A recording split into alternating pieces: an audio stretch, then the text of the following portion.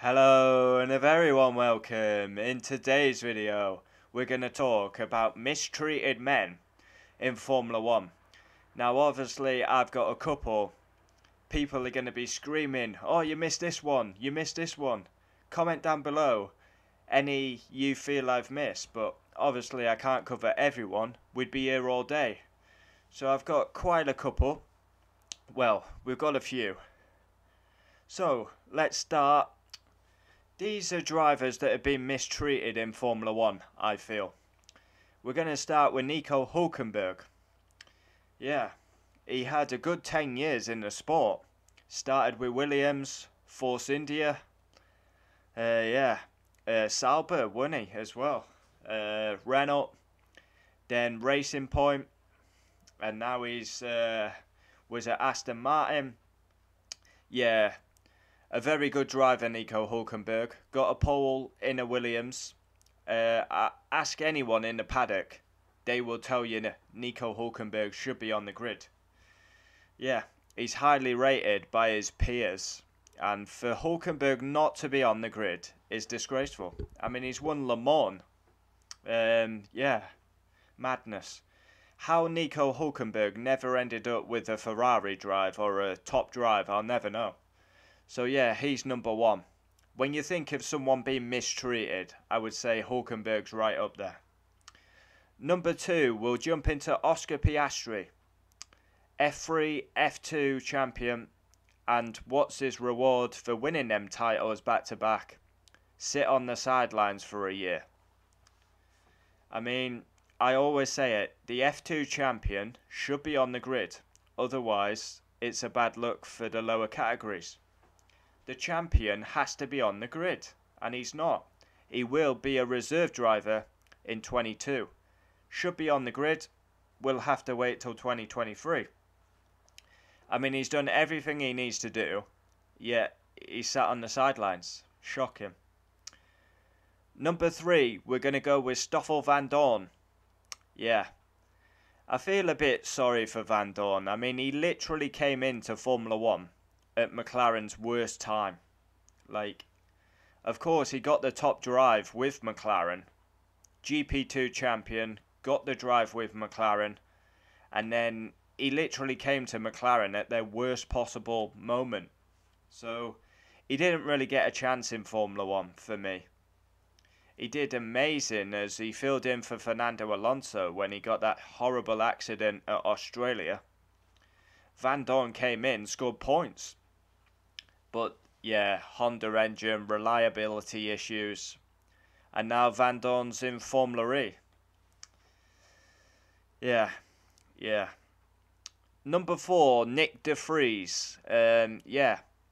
Nick de Vries never got a chance in Formula 1. This is a guy who beat Nicholas Latifi, and he never got a chance in Formula 1. And as Stoffel Van Dorn, he's now in Formula E. Also tried his hand at World Endurance. Yeah, another guy who won the F2 championship, but didn't get a drive. He was actually linked with an Alfa Romeo seat and a Williams seat for 22, but that hasn't materialised. Nick de Vries won the Formula E championship, didn't he, last year?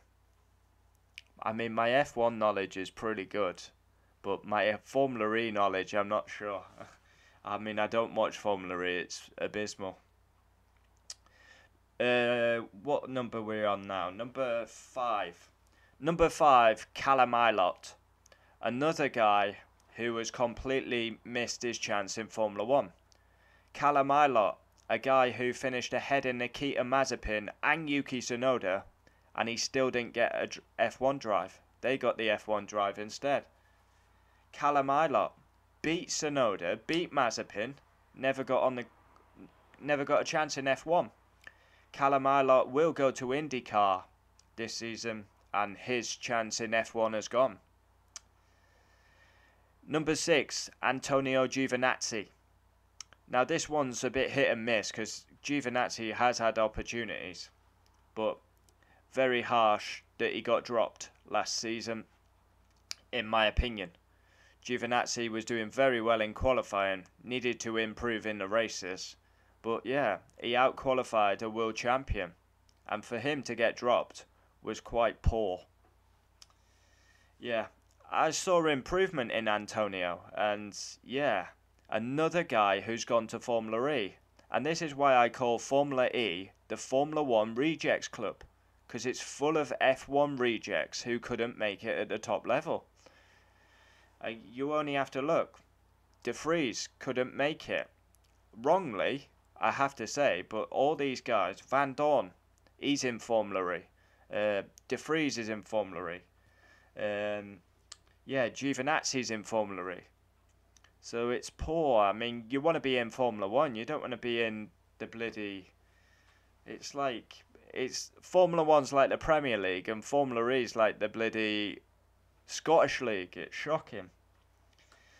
And number 7, and probably the last one, Danny Kvyat. Now, Danny Kvyat has been mistreated. This guy's been dropped more times than a tennis ball. I mean, how many times has he been dropped? He starts at Toro Rosso. He actually got the promotion to Red Bull. His first season, he actually did wonders. Pretty sure he beat Daniel Ricciardo. And then 2016, he had the famous, you came like a torpedo. I was racing. Yeah, but racing and we're on the podium, so what you complaining about? And then we had the famous one at Russia. Oh, I'm out. Somebody hit me in the fucking rear, turn 2, and then again in turn 3. Fuck's sake, what are we doing here? Yes, of course, everyone will attack me, but typical Russian media talking fucking bullshit. Then he got put back to Toro Rosso. Then he got dropped. Then he came back, dropped. It's a mess for Danny Kvyat. Yeah. Comment down below, have I missed anyone obvious? Now, of course, I can't cover everyone. There's probably drivers back in the 90s who was mistreated. Drivers in the 2000s that was mistreated. But I'm doing like now, present, and these are the 7 men that come straight to mind. We got Oscar Piastri, we got Hulkenberg, Van Dorn, De Vries, Kvyat, Callum Ilott, and Antonio Giovinazzi. Comment down below your thoughts, if anyone stands out for you. Yeah. I was just thinking, Jolyon Palmer, he didn't really cover himself in glory, did he? In the Renault. Mistreated Men.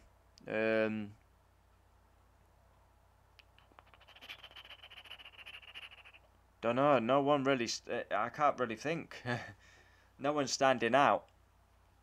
You go back in time.